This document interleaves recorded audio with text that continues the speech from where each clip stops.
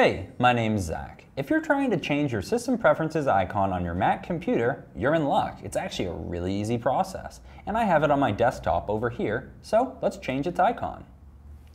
As you can see, like I said, I wasn't lying, I have the system preferences icon on my desktop. And just to prove it's the system preferences, we'll double click, and it opens up system preferences instantly, because my Mac computer is super fast. So we'll close out of that, and now what we're going to do is go into Safari. I have Find Icons open here.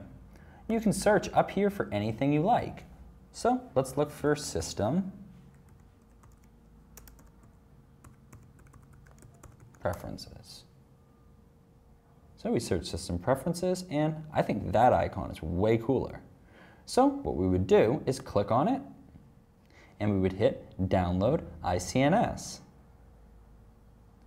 So we hit Download ICNS, downloads almost instantly, and opens up for us.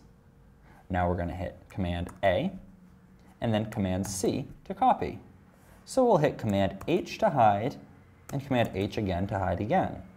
We're going to hit Control-click for a right-click, and go to Get Info. You get the info, you can go up here and click to highlight this image here.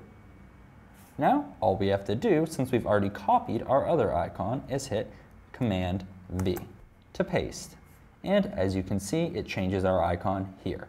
My name's Zach, and I just showed you how to change your system preferences icon on your Mac computer. Thanks for watching.